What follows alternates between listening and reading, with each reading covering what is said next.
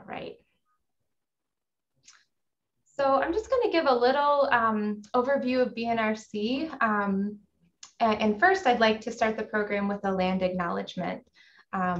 So it is with gratitude and humility that we acknowledge that we are learning, speaking, and gathering on the ancestral homelands of the Mohican people. Despite tremendous hardship in being forced from here today, their community resides in Wisconsin and is known as the Stockbridge-Muncie community.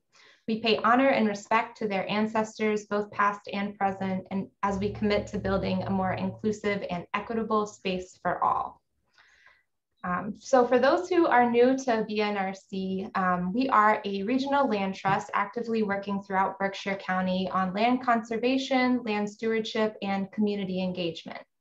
BNRC conserves land to protect water resources and wildlife habitat for climate resilience and also to connect people to the natural world. You may be aware, but Berkshire County actually serves as an important connection of a wildlife corridor that extends from the Hudson Highlands to the Green Mountains. And corridors like this are critical for the maintenance of ecological processes, including allowing for the movement of animals and the continuation of sustainable populations. BNRC is increasing involvement in initiatives that meaningfully connect people of all ages to bird conservation through community science. These programs are through Cornell's lab and are called Nest Watch and Celebrate Urban Bird programs. If you'd like to learn more, feel free to be in touch. Our speaker tonight will relay the importance of habitat protection and scientific research by sharing current projects of the Berkshire Bird Observatory, which include migration monitoring and bird banding, Taconic mountain bird surveys, and kestrel nest boxes. Given that there's been nearly 30% reduction in North American bird populations since 1970, research like this has never been so important. So with that, I'm going to pass it over to my coworker, Rich. Hello, everyone. Good to see you here this afternoon. My name is Rich Montone. I'm the Director of Fundraising at BNRC. So I am just here to briefly remind all of us that BNRC is donor supported. Donors are what make BNRC go. All of the land conservation, the wildlife and habitat protection, the climate resiliency, the preservation of local farms, and the free access to the Berkshire outdoors that BNRC provides for everybody is made possible by donors. I'll put a donation link in the chat in case you would like to donate, but that's not required for this program. This program and all of BNRC's programs are because of and thanks to donors though.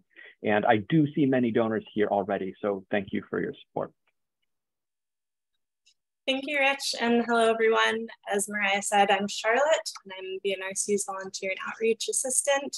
I'm just going to give a little background on our star of this afternoon's program, Ben Nickley. Ben is a lifelong nature lover with a passion for bird research. His work has taken him to some of the finest natural areas in North America, but of all the ecosystems he's worked in, he likes none better than our beloved eastern deciduous forest and feels truly privileged to have landed in the Berkshires. He is a federally and state licensed bird bander with a master's in biology and lots of experience doing the research he loves. All right, I'll pass it over to you, Ben, and thanks for being here. Yes, thank you. I'm so glad to be here and to talk about Berkshire Bird Observatory with all of you. Thank you for the introduction, Charlotte, and thank you, Mariah, for inviting me to give this talk. So I will just share my screen here. Can you all see it? Yes, okay, great. So let's see, I haven't done a Zoom talk in like a while. If I press this button, then it goes to my name, right? That works, okay, great. So yes, so I'm Ben Nickley. I'm the director of Berkshire Bird Observatory, which is supported by Green Berkshires, a local conservation nonprofit that's dedicated to advocacy, environmental advocacy, and also a sort of biodiversity inventory and monitoring project in the South Taconic.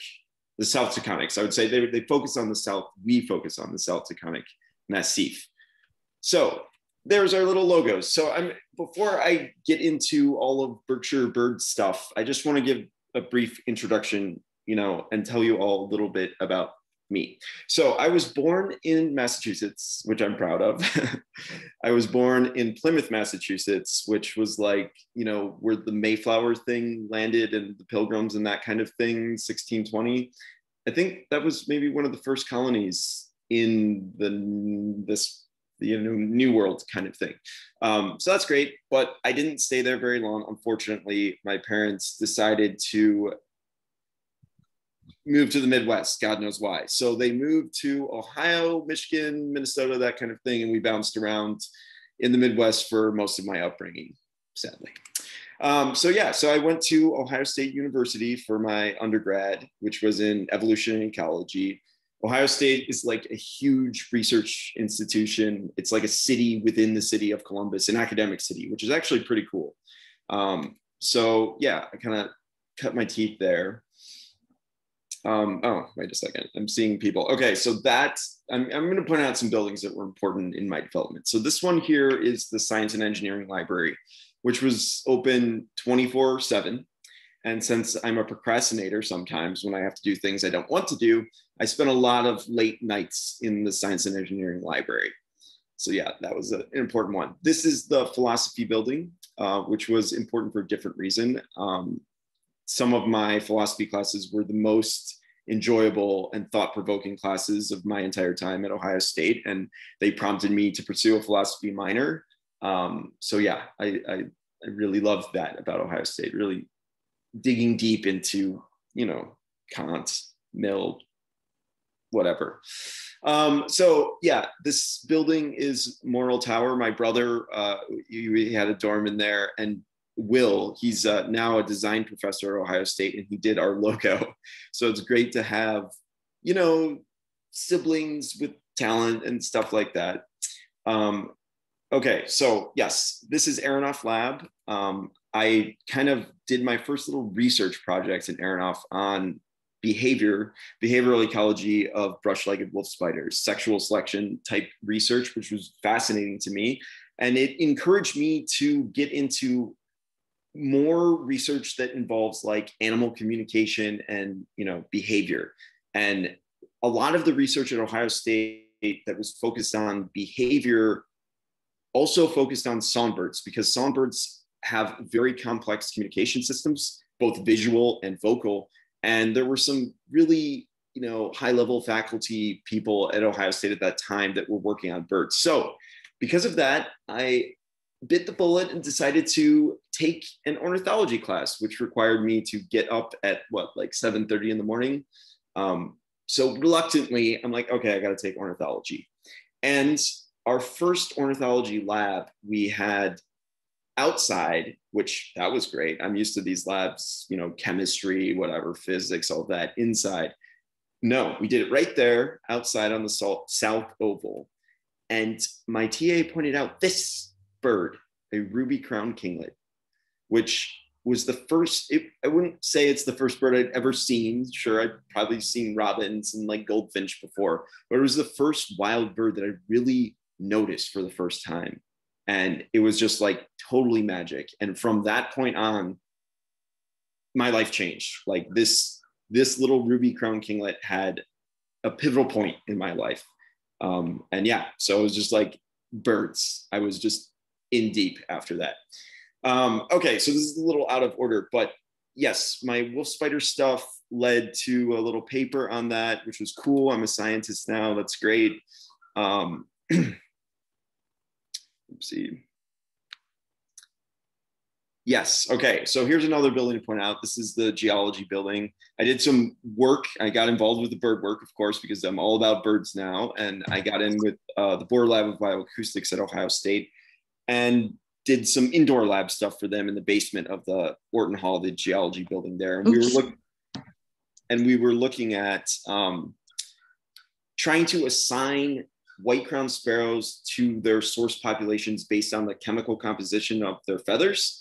So in order to do that, I had to follow all these lab procedures and cut up feathers with diamond scissors, which was pretty cool, and then run them through an ICP mass spectrometer, which is a very kind of special piece of equipment. I think there's only like 2 in the Eastern United States, and run them through there and do all this. The machine does all this chemistry stuff or whatever. And we were able to kind of like figure out where birds came from based on the chemical signatures in their feathers. And then we compared that to the kinds of songs they were singing, which is really interesting because these birds, they have their own culture. Their song structure varies based on where they were born and which singers they heard singing as they were growing up and developing. So it was a really fascinating study. I was glad to be part of it. Okay, I guess it's not working. And it led to another paper, which is great. I got 2 papers for my undergrad. I'm doing good. So after undergrad, I stayed on at the Bohr Lab of Bioacoustics. And it was my first real job. Great, I'm a research associate. But for me, that was like all computer stuff all the time indoors. And that is not my thing at all. So I found out that after the project ended, right? I finished the project, but I found out there's a job board that's just like, for bird jobs and outdoor stuff. So immediately I found a job outside with these wonderful birds, tree swallows. And it was a big nest box monitoring project in Eastern Tennessee. And we were looking at how a big fly ash spill in 2008 impacted wild bird populations, like an ecotoxicology study. And I got out in the field and, I was on the water or next to the water every day, working with wild birds, even catching them and banding them and everything. It was just incredible. And even though they worked us 70 hours a week, Virginia Tech University, and even though they only paid us for 40 hours a week, Virginia Tech, I still loved it and didn't matter. I was all about it. And so, yeah, field jobs. It opened up a whole world for me, like finding out that I could gain field research skills by traveling around North America to some of the most beautiful places and taking these temporary seasonal jobs. And so that's what I did. I did this for many years. Here are some of the places that I was a temporary, but full-time, overtime, honestly, field biologist. And there are other places that I worked as like a volunteer or on a part-time basis, and I haven't included those in this map, but this just gives you an idea of kind of where I bounced around after undergrad. So yes, I just want to give you a brief sort of glimpse into the life of a field biologist, because it is a weird one. I mean, it's fun. So basically it's winter, right? And we're field biologists, so we hibernate in the winter because there's very little work. You're lucky if you can get a job. And so then it's late winter, it's early spring, it's time to wake up. You're somewhere. You've applied for a job, it's somewhere else. This picture that I'm showing you is Ohio, one of the better places of Ohio. And it is indeed late winter. And it's time for me to go to my job that I took out in California, leading Point Blue Conservation Sciences bird crew in the Sierras. So I need to travel cheap because I'm poor, because I'm a field biologist and I study birds and no one pays you to study birds. So I only stay at the finest hotels, but I don't pay anything for them because they're in the forest and I have my tent. Here's a nice little place in, I think this is Daniel Boone National Forest, Kentucky. Not a bad place to stay, honestly. Make my way out west. It's snowing in New Mexico, but that's okay. My little tent can handle that. The food's not free in New Mexico, but I had to treat myself because, their chilies and stuff. It's delicious.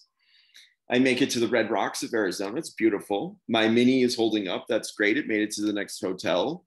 And look at my fellow guests, acorn woodpeckers. So this is a very classy place if they're also staying there. I finally make it out to California. There's snow on the ground, even though it's late May, which is unusual for me. I'm not used to that, like big real mountains kind of stuff. Time to start work.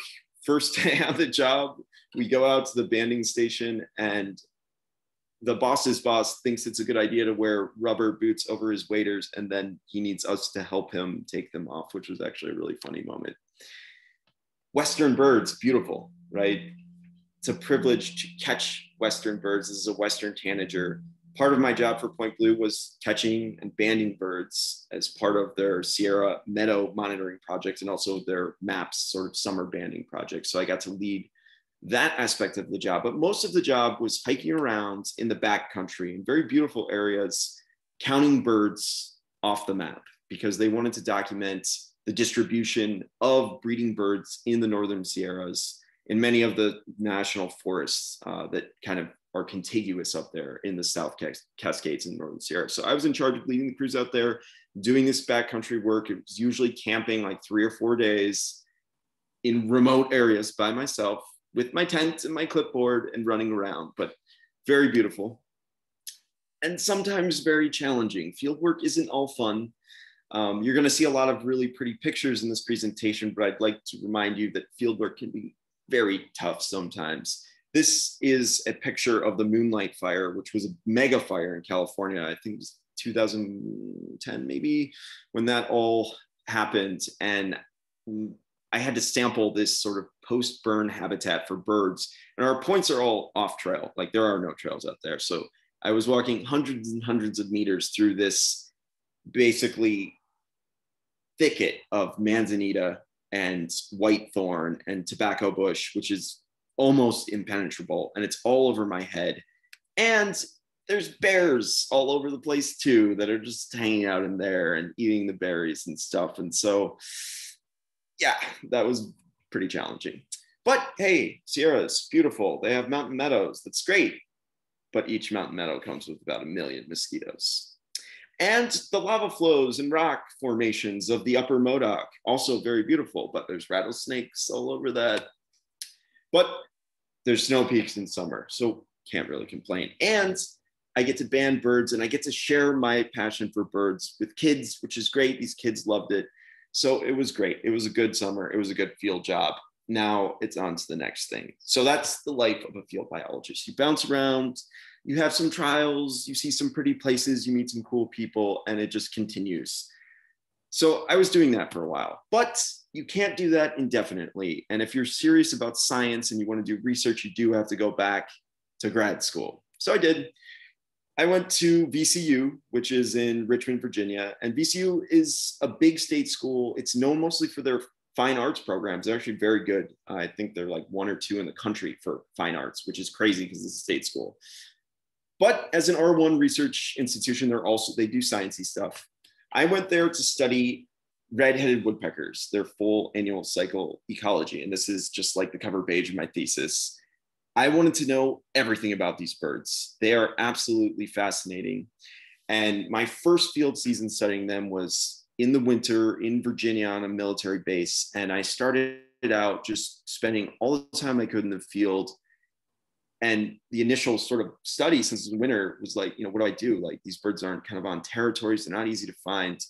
I'm like, well, you know what? No one's ever sort of found where they sleep or kind of what habitat they use in the winter, like winter roost sites. So I followed them every single night for, 2 months or something in the cold and in the dark. And I found out a lot about where red-headed woodpeckers sleep. And that was a paper. It was a good one.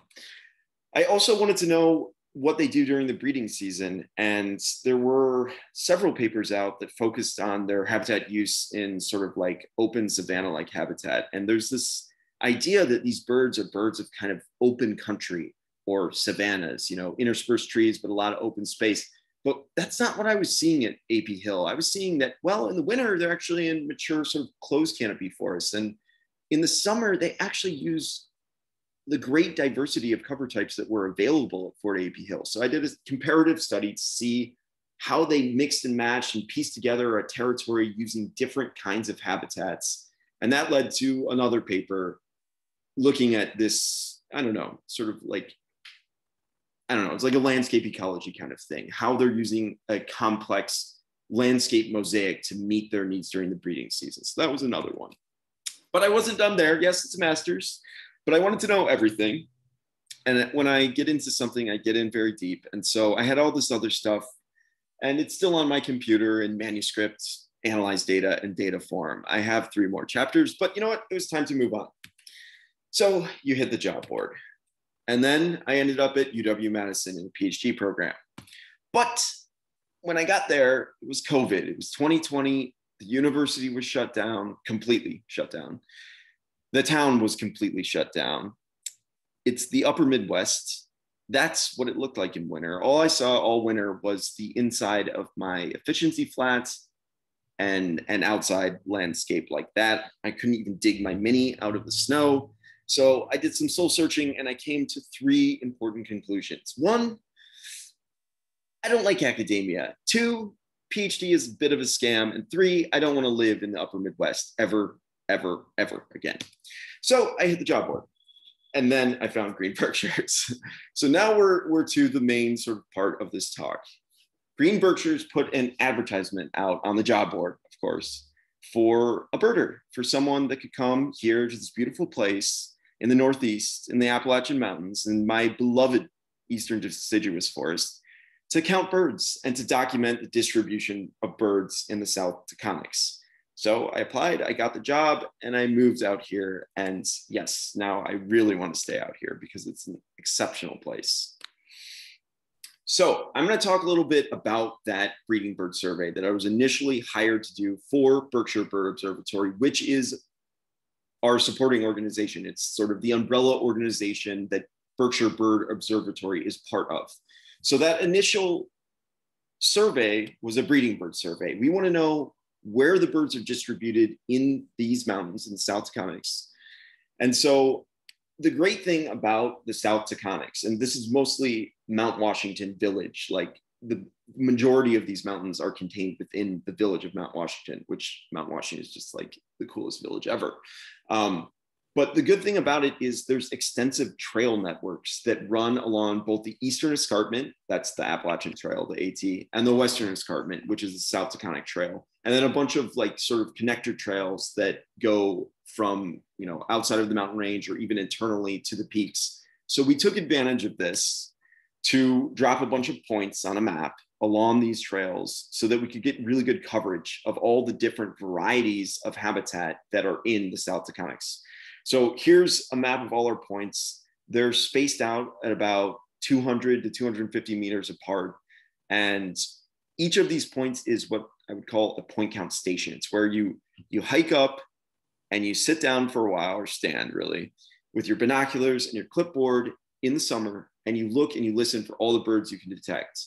And our point count surveys, at least this season, are 6 minutes. So for each of these points, I go to them 3 times each over the course of the summer, and I count birds for 6 minutes.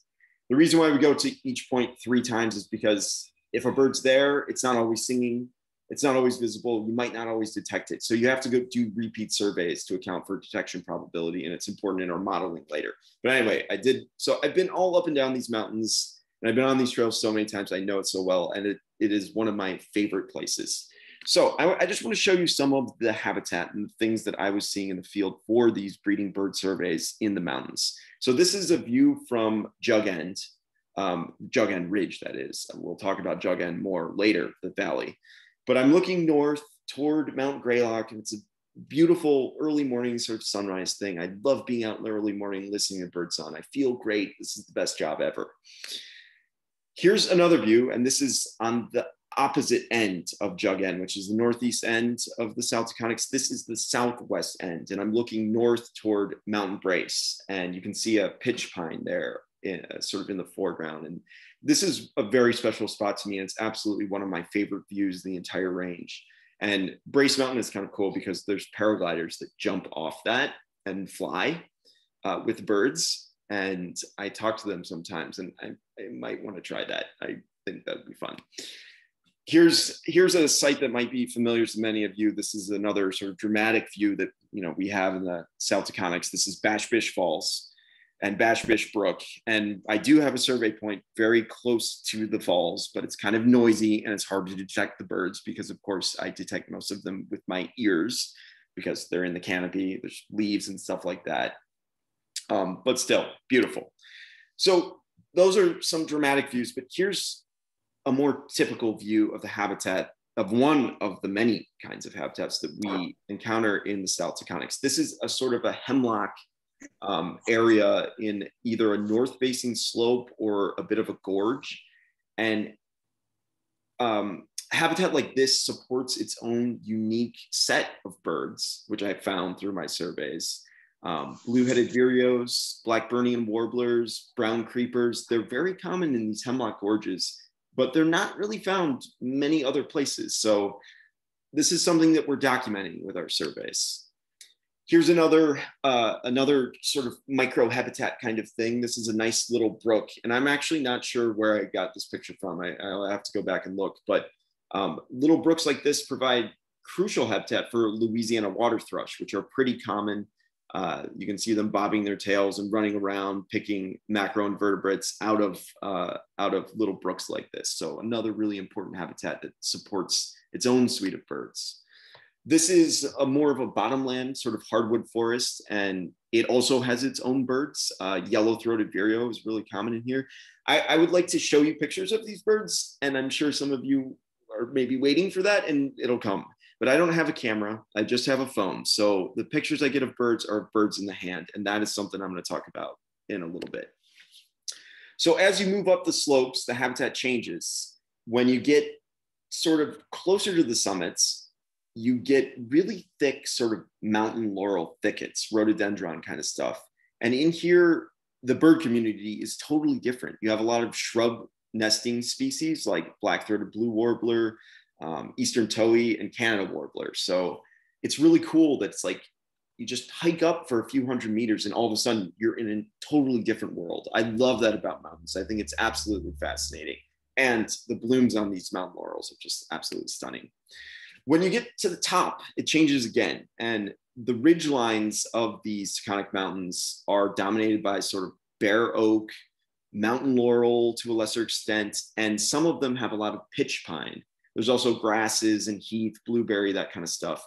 And this habitat supports eastern towhees, and it supports black-throated blues, black and whites, ovenbirds, and importantly, it supports myrtle warblers or yellow-rumped warblers. So where we are in Massachusetts and basically at our latitude, yellow-rumped or myrtle warblers, they're not really found anywhere except for on the very tippy tops of mountains like this. So I think that's really special that we have sort of like a summit kind of specialist here in the South Taconics. And it's an absolutely stunning bird. You'll see pictures in a little bit. Here's some of the pitch pine. This is a very special plant because it's like the birds, the myrtle warblers, it's only at the very tippy top on the peaks. And these pitch pines produce cones, which have seeds, which will attract red crossbills occasionally. And actually, during this summer, I had a red crossbill detection on Jug End, on the ridgeline on Jug End. And that's like a totally rare bird that is like not supposed to be here, but it was coming here because of these pines, which produce the seed, which is a resource for the bird. So the mountains are very special. They're very special to me for personal reasons, but they're special in terms of the variety and diversity of habitats they offer are amazing forest birds. Yes, the AT, this is the summit of Everett. I had to get an Everett summit picture in there because this is the highest point in the South Taconics, Mount Everett, not Mount Everest. Although I have read that Mount Everett was at one time higher than Mount Everest about like 200 million years ago or something, and then erosion and stuff. And now it's just kind of like a bit of a joke when you're like, yeah, I summited Mount Everett. And then it's like, people might get confused and think that you did the ice pick kind of thing. But anyway, Mount Everett, it's cool. I know it from many different angles. I'm always looking for Mount Everett in the landscape. I can actually see it from my flat here in Great Barrington, which is great. So I have some data. We're not doing a data talk because it's been 2 years of point count data. This year's data is not entered yet, like because I'm doing a lot of field work, but I do have our first year summarized anyway, and all the peaks. I have summary stuff for all of the birds, where things are found. But in the future, what I want to do, what I'm going to do this winter, in fact, is do some occupancy modeling. I want to know species, what kind of habitats they associate with. I also want to know how distribution might shift over time, how occupancy might change over time. We can focus on certain species and look a little closer, but I'm really excited about this data set that we're building. And as we accumulate more data over the years, it's really going to make the data more interesting and more valuable in terms of like monitoring and determining trends and stuff like that. So this is a figure from my bonus master's work. And it's just like, yeah, it's a occupancy model sort of output graph thing. And we're going to do this kind of stuff with this data set too, as it continues to come in. So as I'm running about, on the trails and stuff, and I'm listening for birds, but I love it all. I love the plants, I love the fungi, everything. And I encounter so many, I don't know, characters out there. This is an American toad, and it was just like, it was like the fattest, you know, like biggest American toad that I've ever seen. And it was funny because he tried to like hop away from me as I'm walking down the path and just like barely got off the ground at all. So that was a special one. I have some videos. I hope they play.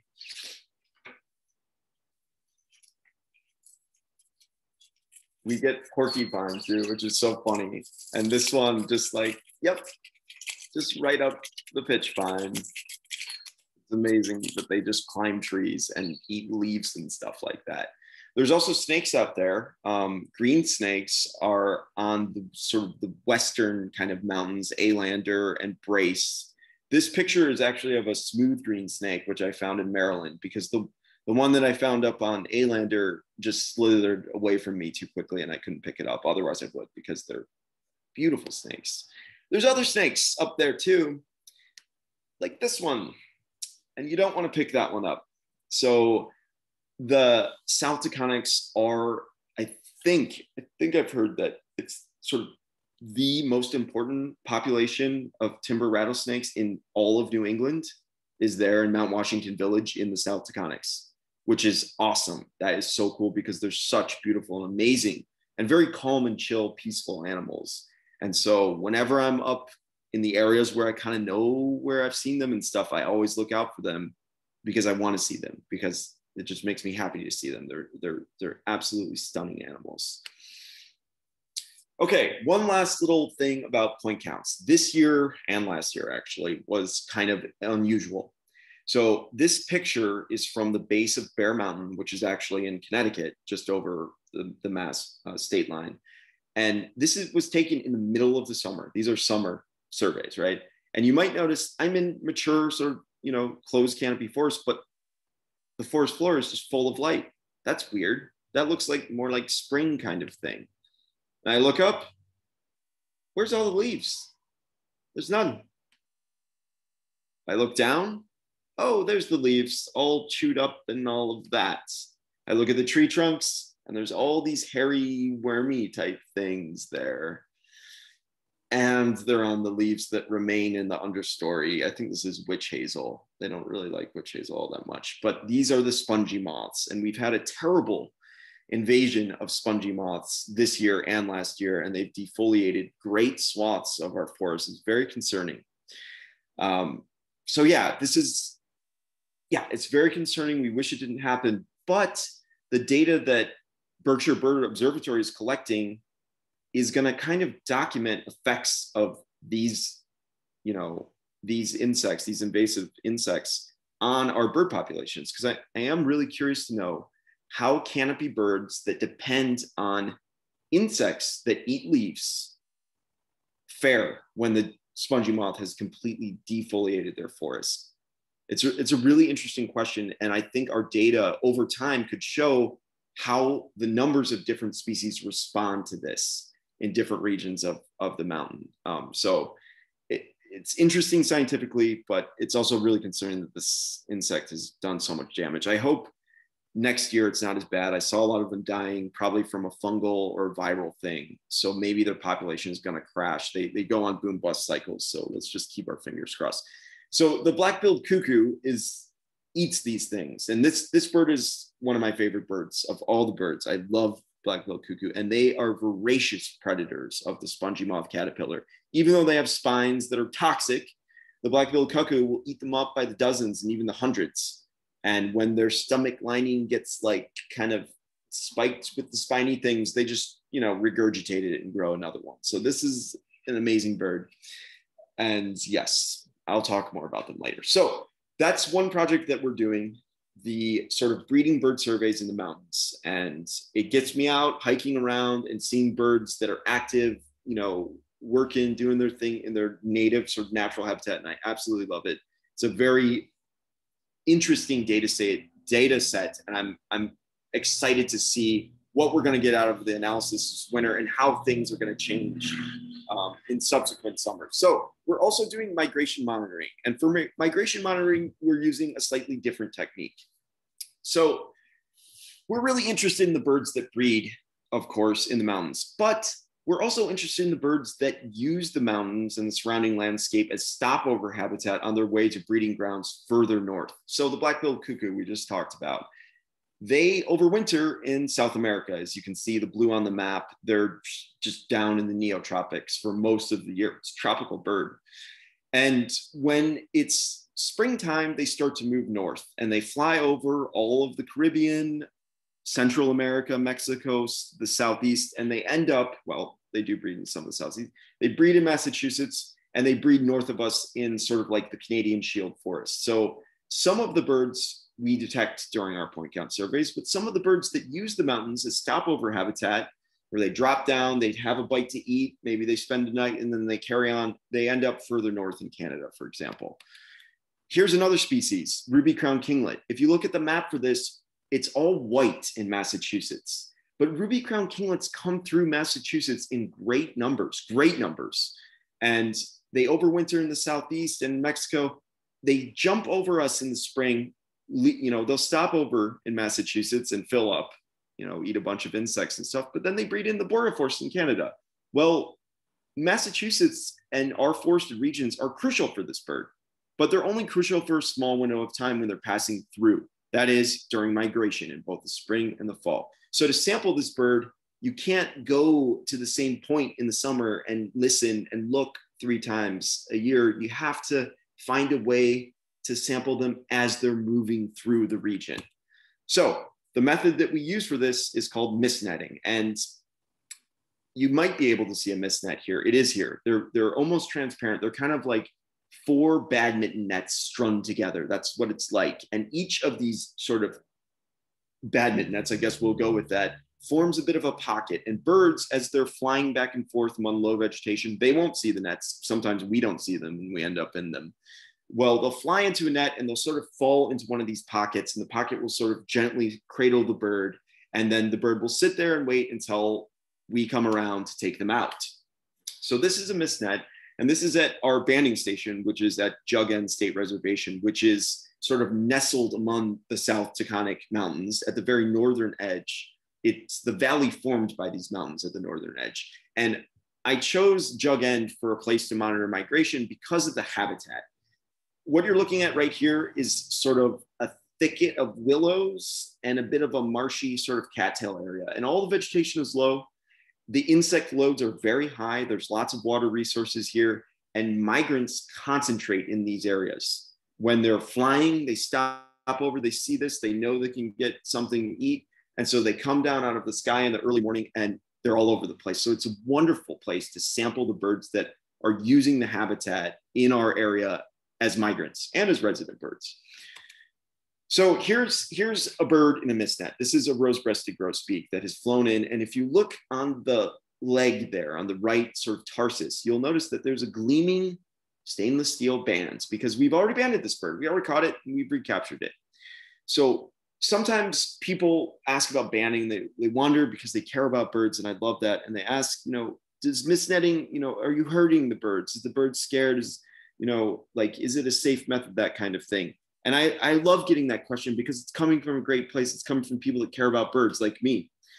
And I answer by saying, I'm crazy about birds. And the last thing I would ever want to do is hurt a bird.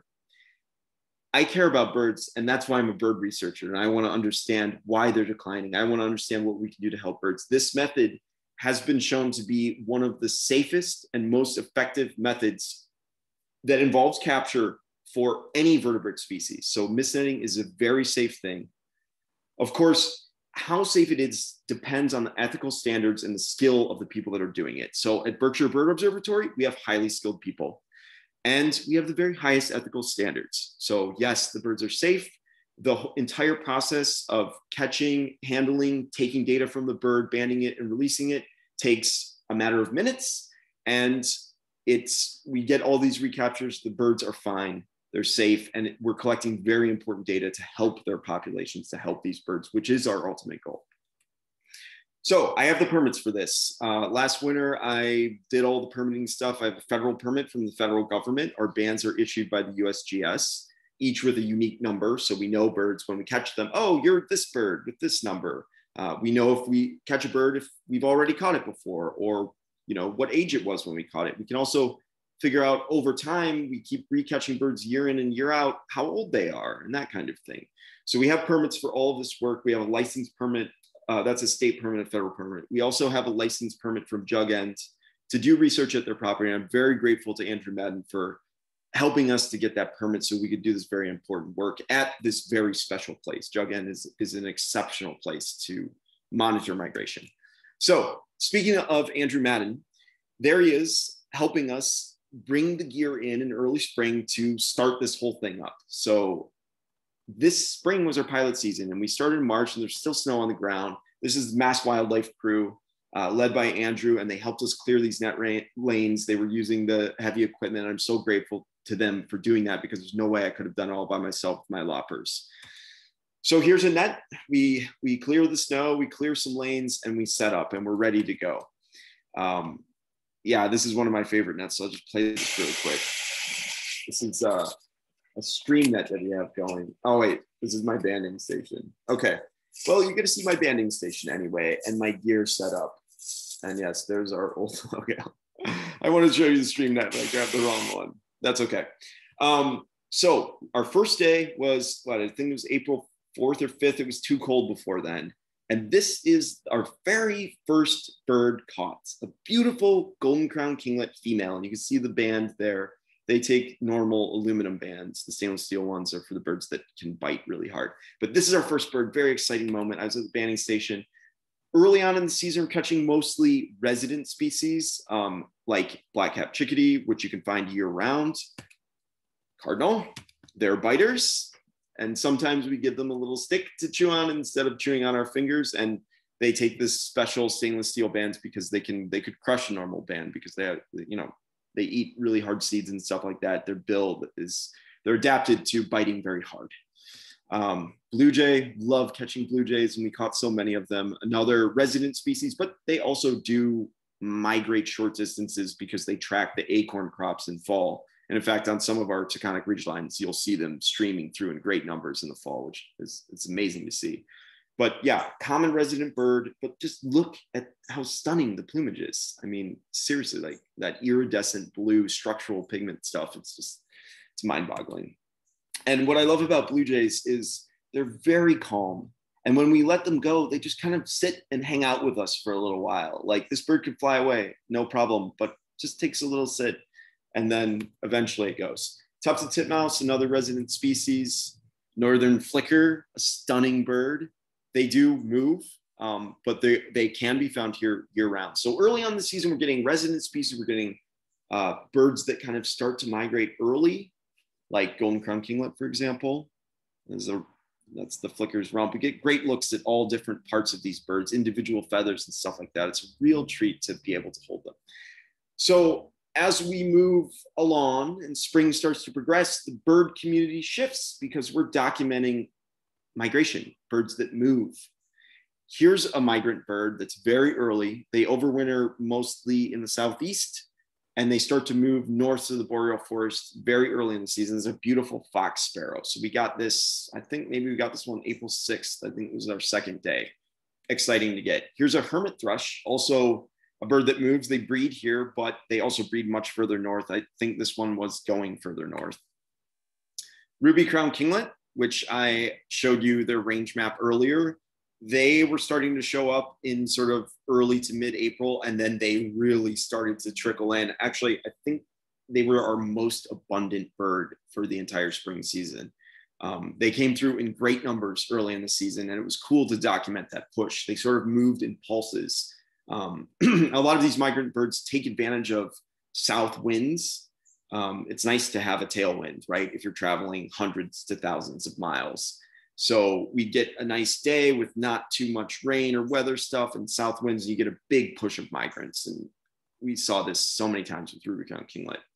Red-winged blackbird, that's another one that's early. They get here sort of like April-ish, set up territories. You start hearing them. The males come first as the males. You can tell because he's got that beautiful red patch on his wing.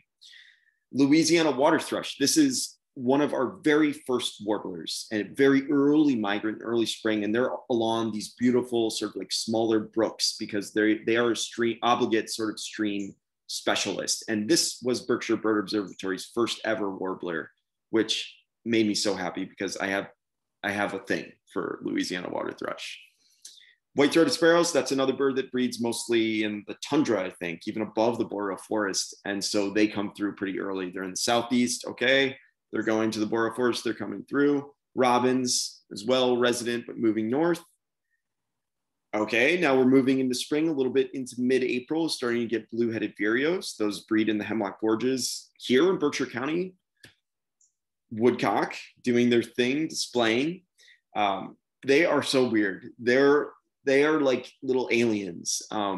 We can't ban them, unfortunately, because they're considered like game birds or whatever. They have their own bans, but we certainly took our time admiring this like alien baby bird thing. It's just super weird. Palm warbler, that's another warbler that's sort of overwinters in the southeast, Florida, the Caribbean. So they're not too far away. So they do come up in April. Black-throated blue warbler, okay, things are starting to pick up. It's getting exciting. Myrtle warbler, that's the bird that I mentioned earlier, breeds on the ridgetops in the South Taconics. So this is an adult male. Early in migration, the vanguard of migration is led by the adult males. Usually the older males come first, and then they're followed by the younger males and the females. So we're documenting this sort of migration that's structured by both sex and age classes. Rose-breasted grosbeak starting to come up. This one was great because I'm holding this bird and I'm taking my measurements, collecting my data, and then he just starts looking at the field guide. He's just looking like it's a mirror or something. He was checking that out. So I guess Sibley did a pretty good job with that illustration. If he's convinced this rose-breasted grosbeak that that's something, that you might want to pay attention to. Black and white warbler, stunning bird, also can be found in the southeast in winter. So they're one of the more early migrant warblers coming through. We're probably in late April by now. So things are starting to change. The ruby crown kinglets are starting to leave. We're not getting them anymore. We're getting more diversity. We're getting higher numbers of warblers. Common yellowthroat, that's also an early one. Southeast overwinter bird.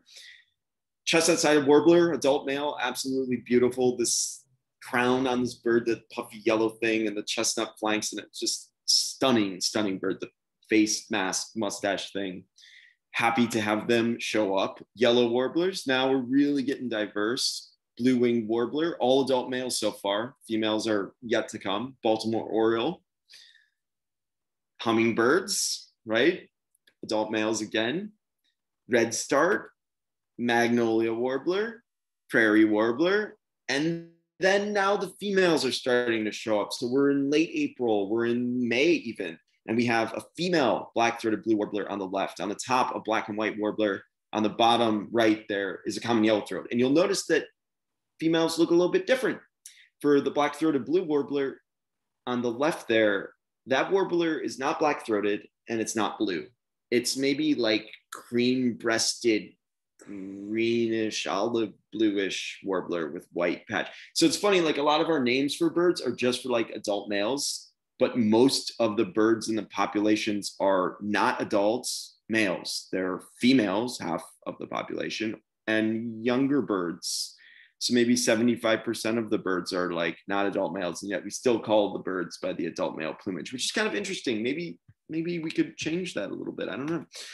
But this black-throated blue warbler, maybe not as contrasty and like, on first glance as striking as the adult male black-throated blue, but the subtle beauty of this bird is every bit as appealing to me as an adult male. The tail feathers are lines or etched with just a nice sort of bluish wash on the edges.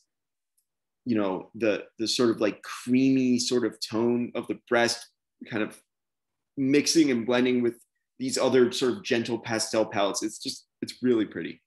And as banders, we get to look at these birds up close and admire every feather. So of course, we love the female birds every bit as much as the males. Speaking of, here's a cool female bird. This is a pileated woodpecker. And when I pulled this thing out of the net, I was kind of like, I didn't really know what to do. This is a huge bird. This is, as you can see, it's bigger than my hand and very hard to hold. So yeah, it was really exciting to see it though. When I saw the net, I actually heard the call first, and then I saw the pole of the mist net shake, and I ran out there, and then I see the pileated woodpecker in the bottom pocket. I'm like, oh my gosh, this is a wonderful day. But they are absolutely a handful. So I kind of had to use my body to, you know, tuck the bird in so it couldn't like flap or whatever, and then take my measurements, band the bird, and then let the bird go. And the cool thing about woodpeckers is sometimes they'll do this on release. Bye-bye. I love that. So I like, for woodpeckers, I like to give them the option. You can fly, or you can do the climby thing that you like to do. And that one gave us a show and just climbed right up the trunk. So another cool release, this is a ruby-throated hummingbird. And my brother actually captured this video in slow-mo. You have to see this. Hummingbirds are amazing.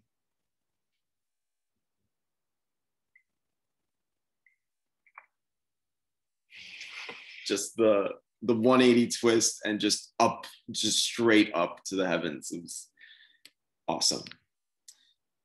So yes, things pick up in migration. When you get into May and you have, that's the peak. That's when most of the birds are moving. Birds coming from Central and South America even. Let's see, will this play? This is a forecast of migration. This shows movements of birds in the air. This is from Cornell. And you'll see on the lower left there, it gives you an estimate of birds in the air in millions in flight for an evening in May. What is this? May 15th. This is peak. So I just want to play this. This is what I look at in the early morning to know the kind of volume that we're going to confront at the banding station later on in the morning. So let's see, get this play.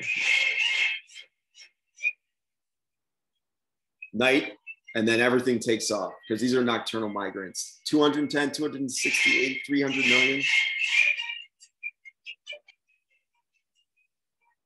So that's migration in the peak, you know, hundreds of millions of birds flying over your heads while you sleep at night, and then coming down and stopping over and needing to refuel to get insects to power and fuel this migration flight up to where they breed. Many of them breed here. Many of them, most of them are going up to the boreal forest of Canada.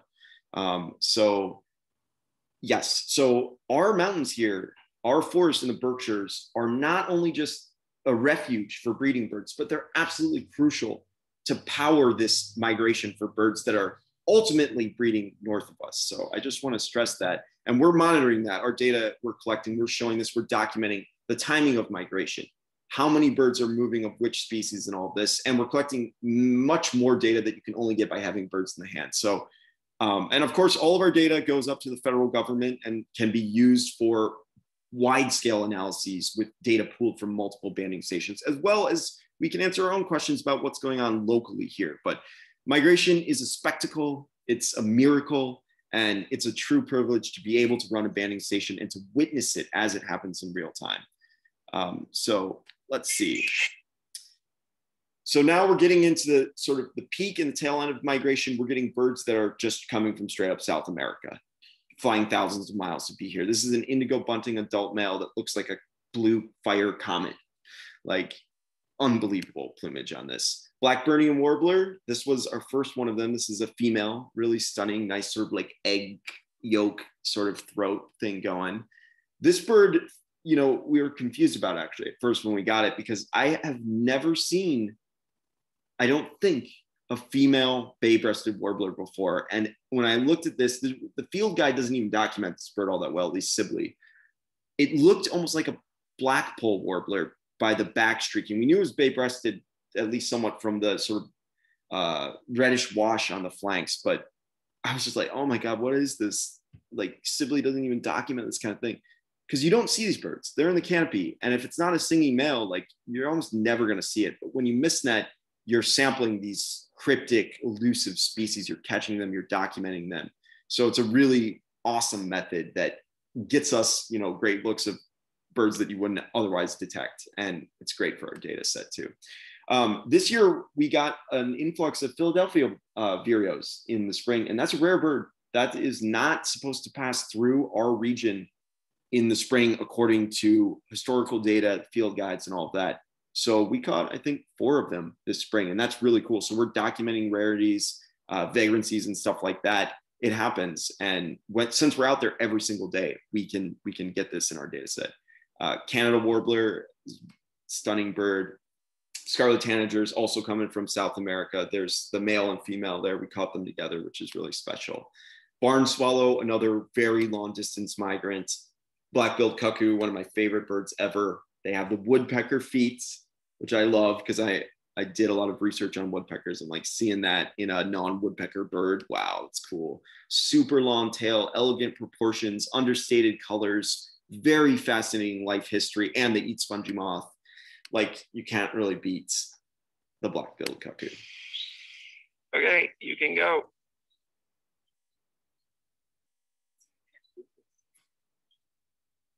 Bye-bye. Okay, yes, the black-billed cuckoo has inspired the logo for Berkshire Bird Observatory. So that's birds, that's pretty birds and stuff like that. So when we have birds in the hand, we take a closer look at them because we can get a lot of data that you can get from birds in the hand that you wouldn't otherwise get by looking at the feathers. For example, this is an indigo bunting, and its feathers show multiple generations, feathers that were grown at different times. And by looking at the contrast in these different feathers, we can determine the age of the bird. So this bird we know is what we would call a second-year bird, which means it wasn't born last summer, or I'm sorry, it was born last summer. So we can tell that because we see these bluish feathers intermixed with brownish edge feathers. And we can see like sort of the outer flight feathers, the outer feathers on the wing are very dull, sort of brownish black, very faded and worn, and they contrast with the newer, fresher, replaced inner feathers. So this bird's plumage tells us that, yeah, you were born last summer, so that's great. So when you band birds, not only do you document numbers of species, timing of migration, but you can also look at age structure of populations because you can determine age for a lot of these birds. So we're getting really great data that, you know, just counting birds or whatever, trying to listen to them, you wouldn't get. For example, this is an adult indigo bunting. And if you look at the wing there, it's all uniform black and blue, looks very different. All these feathers are fresh, they're very adult, looks very different than this. So we have a young male, we have an adult male, and we can tell that because we have the birds in the hand. Here's a rose-breasted grosbeak, adult male. You get a look at those beautiful pinkish rose-colored underwing coverts. That's nice.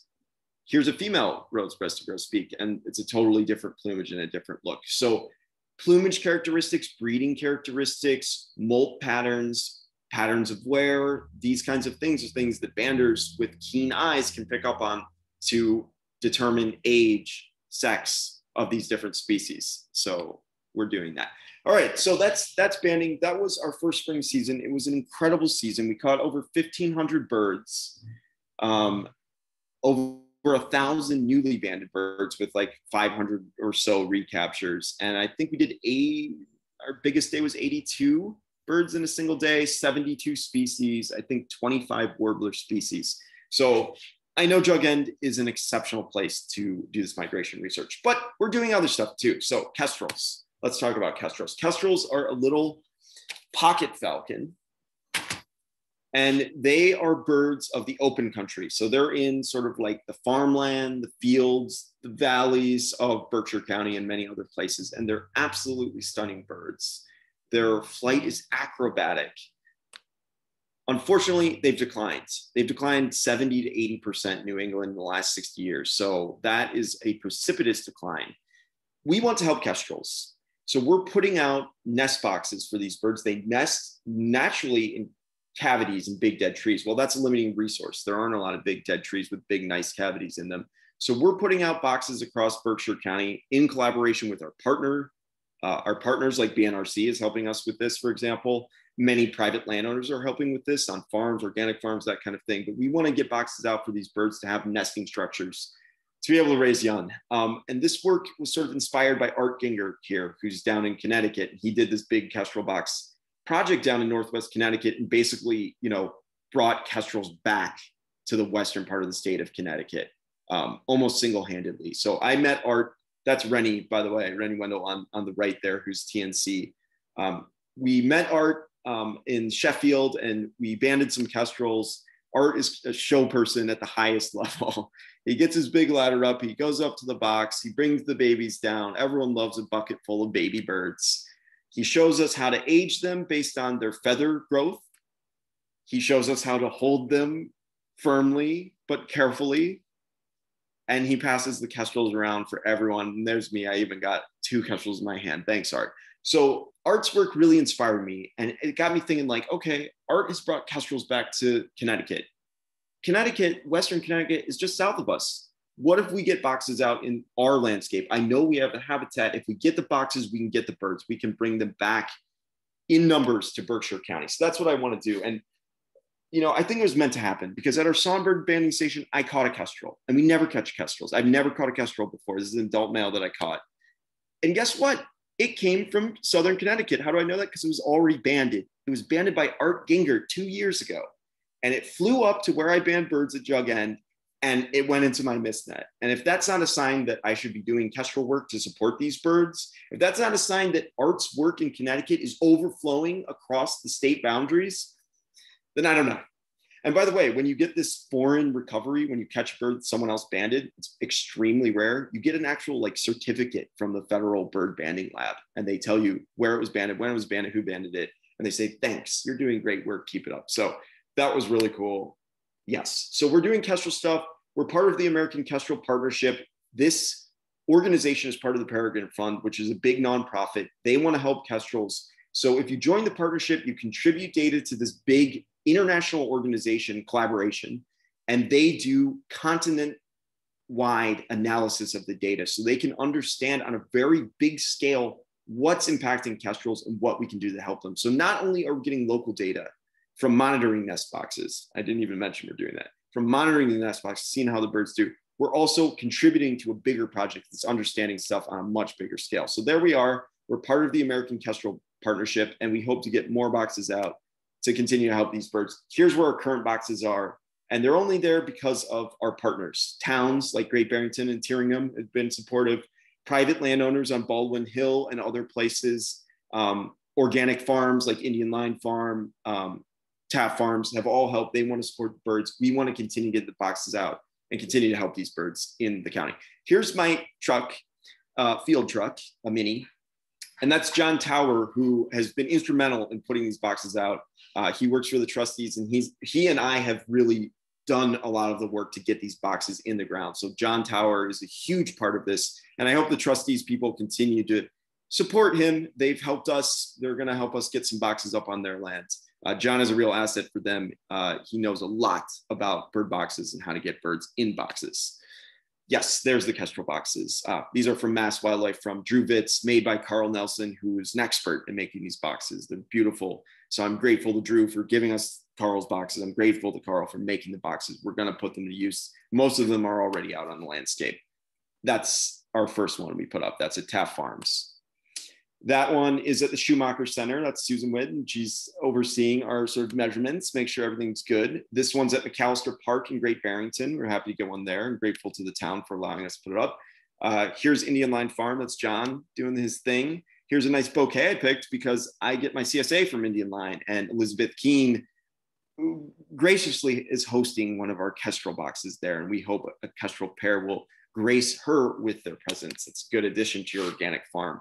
This is the Becker family. This is sort of like Baldwin Hill, got a box up there. And we had a lot of help.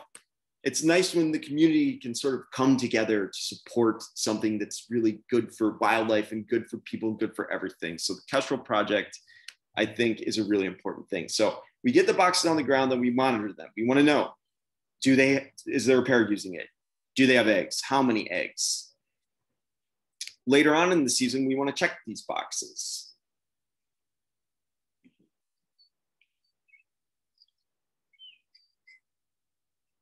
Oh, whoa, it's a daddy kestrel, and he's sitting on the eggs because male kestrels will incubate their eggs, and they just sit there when you open the box. It's pretty amazing.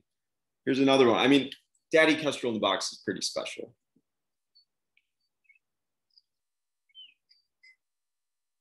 Oh, that's the daddy. That's the daddy kestrel. Okay, sorry. So this is at Jug End. This is where we are for a lot of our work. And this is a Mass Wildlife box. They had already had this one there. We've got the little babies in there. They're just so cute. So yes. So once the kestrels get to an old enough age, we want to band them. We want to collect some data, and we're checking the boxes to see if they're successful. And then later we'll do analyses based on data that we collect on the surrounding landscape to try to relate how successful the boxes were to features in the landscape, that kind of thing. So it's a scientific project, but it's also a way to directly help wildlife by giving them a place to nest. So I love it. It's special. This is Carla Turner Farms, and she came out to check out the little babies and help me band them. Here's a female kestrel. She's got all this nice barring. This is probably day like 22 or so. This is a male. He's got the blue in the wing and the nice big black band on the tail. So they look a little bit different. And this one is the runt of the litter. Kestrels will start incubating on their penultimate egg. So the last egg doesn't quite get incubated as long, or it takes longer to hatch, I guess is the way to put it. So you always have like sort of like a runt baby that's not as developed, and it's usually the cutest one.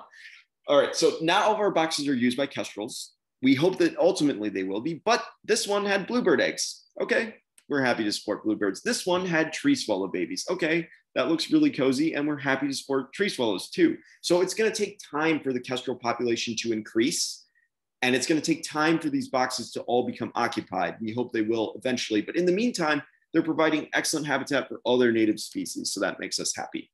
Okay, how am I doing on time, Charlotte? I think I'm going over a bit. Yeah, let's say maybe 5 more minutes at most before questions. Okay, yes, I'm sorry I'm going over, so I will be very quick. So we're also doing banding in the summer as a collaboration with the Institute for Bird Populations, which I worked for. I did one of my first internships with them. It's a big nonprofit focused on helping birds. We have a banding station that's separate for this. And what we do as part of this project, it's during the summer, we want to know how productive our birds are that are using our forest here in the Southern Taconic. So we catch babies on the left, that's a baby Baltimore Oriole, and that's his daddy. And we catch adults. And from that ratio of babies to adults and some other information, we can determine how well the birds did in terms of like breeding success, productivity. And also by catching birds, marking them, and recapturing them, we can get estimates of how well they survive. So this project is called MAPS, Monitoring Avian Productivity and Survivorship. And it's going to give us great data on how well the birds are doing in our region here, South Taconics. But that data is also contributed to IBP to get a big sense of how birds are doing across North America. So this is our sort of sample area. It's pretty big. Our banding station is small, but it's pulling birds from the surrounding landscape. So we're actually sampling birds that disperse from 8 or 9 taconic peaks, that those birds, adults and juveniles, post-breeding, will come into areas with successional habitat like the Jug End Valley, and we'll catch them there when they move. And then we're getting data on basically how productive the northern end of the Southern Taconics are in terms of supporting breeding birds. So it's additional data to our point count surveys. It tells us actually a lot more. So those two things work together. It gives us different information. It's a better sort of a more holistic picture of how the birds are doing in our region. So I wanted to show you birds, baby birds. They're speckly, they're cryptic, they're cute, but we don't have a ton of time. So I just will blow through all these babies. I will show you this one though, this wood thrush with the gape that's all bright, bright orange pink. That is a bird that is begging for us banders to feed. That bird wants us to feed him because they think that you're their mommy sometimes because they're silly babies. And so it's just so endearing. And I did want to show this though. This is Caroline Pierce. She brings us snacks when we band, and she makes the most wonderful food. She's a recipe designer. So we love helpers at the banding station and helpers that help in different ways. And I have to say that Caroline is awesome. Okay, we're also doing fall migration. Just very quickly, these are the 2 people that I've hired to help us band in fall, and these are exceptional people. So if anyone comes by the banding station, they will see our exceptional helpers. This is Rowan on the left and Anna on the right, and they're both really phenomenal people. And I'm so excited to have highly skilled staff help us. We've already caught crazy birds. We've caught rare southern warblers already this fall that aren't supposed to be here, but because of climate change and that kind of thing, which we're documenting with our banding data, we're catching rare birds that typically are further south of us. So there's 2 of them already caught in our first 3 days of fall banding. Other fall birds, we already caught a belted kingfisher in the streamlet. Okay, we're happy about that. Some multi stuff that we're documenting. We're going to band owls this fall too, saw-whet owls, part of another big collaboration we're doing. They're amazing. All right, so to wrap this up, I got a little grant from UVM, which I'm grateful for to support our banders. But of course, for Berkshire Bird Observatory to be a long-term thing, we will need volunteers that are dedicated to help us out.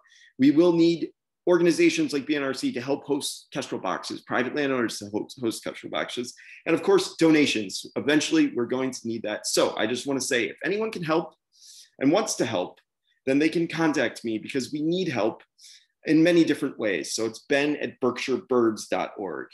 And with that, I will say thank you. Thank you very much for hosting this BNRC. Sorry I went over my time. Mass Wildlife, thank you so much for allowing us to do the work at Jug End.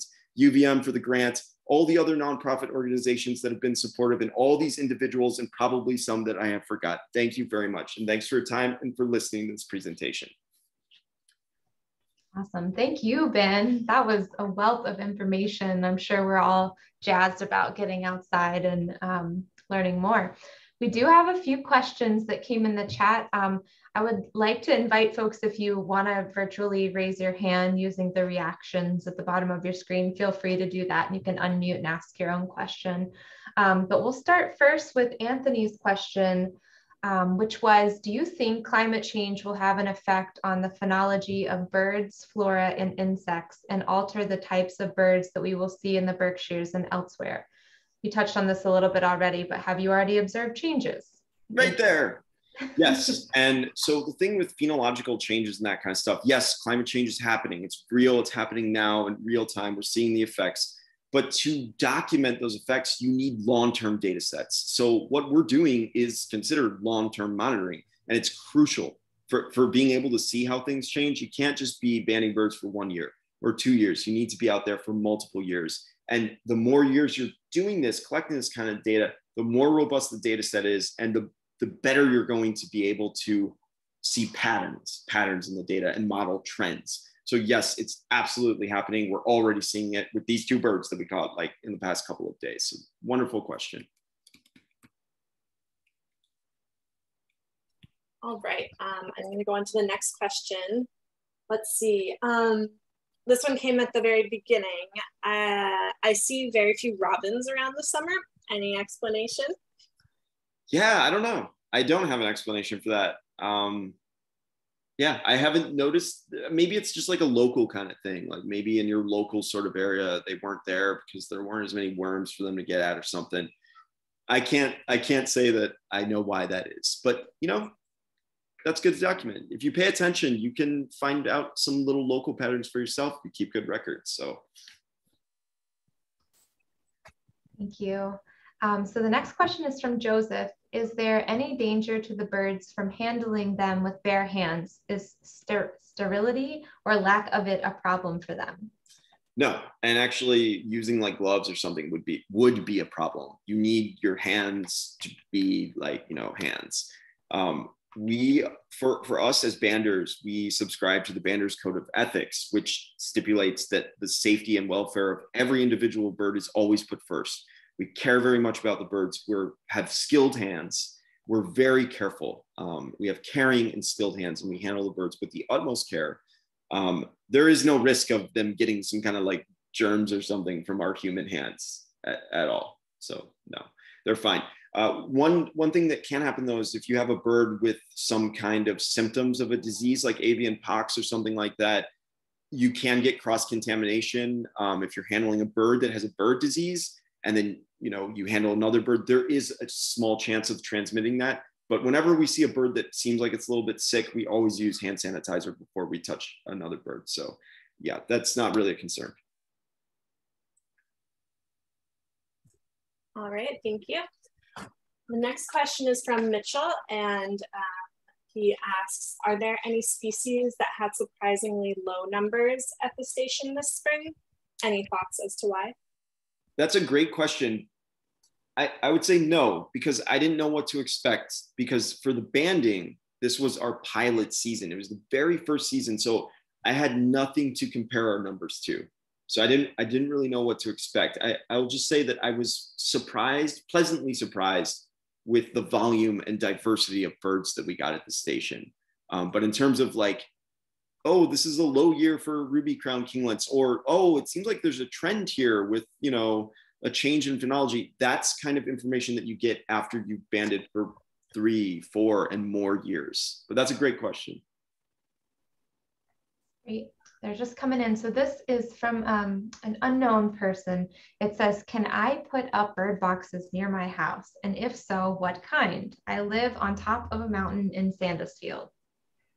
Yeah, so if you're on top of a mountain, it all depends on like sort of the vegetation around you. If you have open sort of habitat, like a big sort of grassy, meadowy, or even lawn-like area, then bluebird boxes could work. You know, for tree swallows and bluebird boxes, they need open space. If you're just surrounded by forest, if it's like a forested peak, then you could put out some smaller boxes for like chickadees. They would use those. Kestrel boxes need to be in very specific places with lots of perches and lots of open land. So maybe not a kestrel box. I wouldn't see them being up there, but yeah, you could definitely try like chickadee box, bluebird box. Thank you. So from Sean, I live in Chicago, but I am from Massachusetts. Is there any way to get involved remotely? Remotely? Well, you listen to our talk.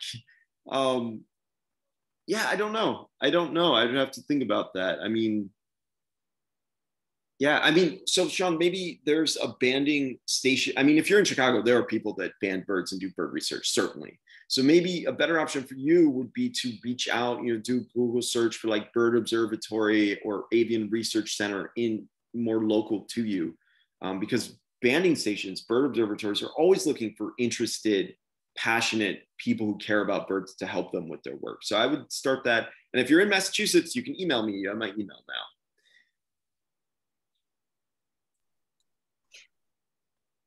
Great, thank you.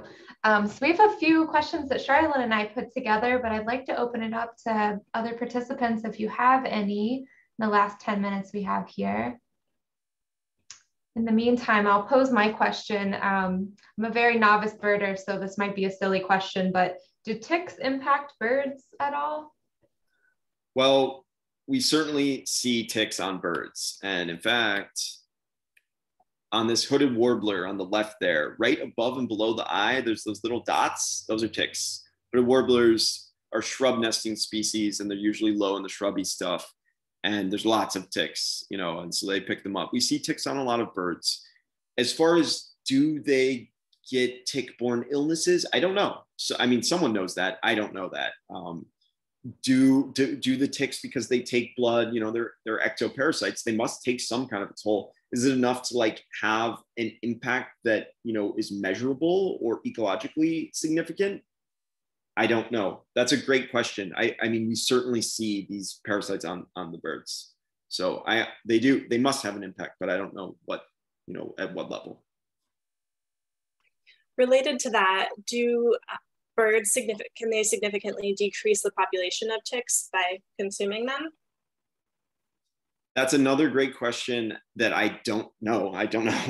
I've heard, and this is just like, you know, whatever, just something I've heard. What do you call that? That bobwhite quail eat a lot of ticks or something like that. And maybe some other birds eat ticks. I don't know. I wouldn't eat a tick. Like they seem to be very hard. They have a very hard exoskeleton and not a whole lot of meat. Like a lot of these birds, like these warblers here, for example, they eat like juicy, like moth caterpillars, lepidopterans and stuff like that. I don't think they'd go for ticks, but I don't know. So that's something that you'd have to go spend a lot of time looking at birds that live in ticky areas with your binoculars glued to them to see if they're picking ticks off plants. Or maybe there's new diet studies where you can use high throughput sequencing of fecal samples to see diet in birds and other animals. So maybe that's a question for like the cutting edge, you know, labs that do bird stuff at the universities and stuff. Yeah. Very interesting. I have another question. How can we manage our forests to better serve birds, if that's at all within your expertise? Yeah, I mean, I don't know, I'm an ecologist and stuff like that. And I've worked in a lot of different forested landscapes, and I know a little bit about bird distribution and what different birds like. And I'll just say that some birds like some kinds of habitat and other birds like other kinds of habitat. And that's why birds are great indicator species. Because, for example, if I'm in a forest and I start hearing hooded warblers singing, I know that there's some small forest clearings or some sort of riparian edges where there's lots of shrubs and low vegetation, right? Because hooded warblers like scrubby sort of successional growth. On the right here, we have a worm-eating warbler, and they don't really care about that because they don't nest in shrubs, and they like really mature core forest in the middle of a big mature forest without a whole lot of disturbance, usually with steep slopes and that kind of thing. So these two birds right on the screen have very different habitat preferences, and hooded warbler would say, cut more gaps in the canopy, I want shrubby stuff. And worm-eating warbler would say, no, I want the forest totally intact and completely closed and big, huge, continuous forest thing. So what are your management objectives? Like, what are you trying to achieve? That is, you have to have that in the back of your mind. I will just say on a broader scale, forests are very important for a lot of these neotropical birds, big forests. So just speaking very generally, I would say, yeah, I think it's good to promote sort of like, forest conservation broadly. And I don't mean plantation forests. I mean natural sort of forests that aren't being crazy harvested all the time, that aren't monocultures. I'm talking about diverse sort of natural systems. I would be for that. But of course, we need to manage for successional species. Grassland species have declined a lot in North America, really a lot. So grasslands are important too. Organic farms and that kind of stuff are important. Kestrels need that. They don't like forests really. So you got to be thinking about all of that and what your management objectives are and like scale and all of that. Yeah, that's a complex thing. Thank you. We had some nice cheers in the chat from Julie. Yes, keep forests as forests. So Aaron had a couple questions. What kinds of things do volunteers at Berkshire Bird Observatory do? And what kind of time commitment are you looking for? Yeah, so right now, we're in our pilot year with the banding anyway. And we've had some really wonderful people come visit and see if maybe that's something they'd like to do more frequently. Yeah, for me, the ideal sort of like volunteer would be someone that loves birds, obviously, like really loves them and cares about them deeply, and who is willing to get up really early and could commit to being fairly consistent as a volunteer, like over time. And that doesn't mean come out and help us every single day during migration. People have jobs and stuff like that. We're crazy people, so we work every day. But that would mean more like, okay, I'm gonna come like Tuesday every week for, that kind of thing. Because for volunteers at a banding station, how it works is you start out maybe recording data on a data sheet or, more simple sort of tasks. And if you're dedicating, you come and you're consistent, then I can work to train you and teach you skills that take a long time to acquire. But for me to invest in a volunteer and teach them how to take birds out of nets, for example, that's not an easy thing. That's not something that's like, you learn that really quick. That's years of training. So if I want people that I want to invest in, I want to know that they care about birds and their well-being, essential, and that they're going to be committed, that they're going to be around longer. Because if you just volunteer a couple of times, you're not helping, actually. You're taking my time and resources, which I'm very happy to give. I love doing demonstration. I love when people just visit because they're interested. But if you want to be a volunteer and you want to get the training, because you're going to get great training at BBO, then I want commitment. Yeah, consistency. Thank you. So I think we have time for this last question, also by Aaron. Have you played the board game Wingspan? Yeah, I have. Yeah, I played it. I played it like once, I think. And it's really pretty. The the paintings, whatever, they're really pretty. But it's not like a game that I really know all that well. I wonder if they like this game or why they ask. Aaron, feel free to unmute if you have a comment you want to share.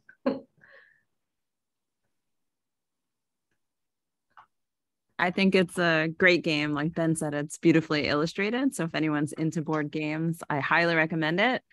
You can also play it online on Steam. Awesome. It's great to know. Add it to the list. Good deal. So I believe our time is wrapped up. Ben, if you could unshare your screen, I have a quick slide I was going to put up. Thank you. Let's see. There we go. So I just want to thank everyone for joining us this afternoon, and especially Ben for sharing the fantastic background about your journey and what brought you to this passion and the research you're doing. I feel like it's really going to help encourage us all to keep learning. Charlotte, would you like to say some closing words?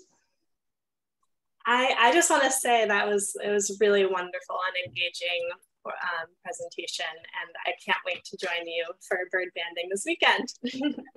Awesome. Good deal. Well, we will be following up. This was recorded, and we'll send that along with maybe Ben's contact email, if that's okay, and other information that was shared during the program. But hope everyone has a good rest of their week, and we'll see you next time. Thanks, everyone. It was fun. Thanks, Ryan and Charlotte. Bye. Lots of nice chats.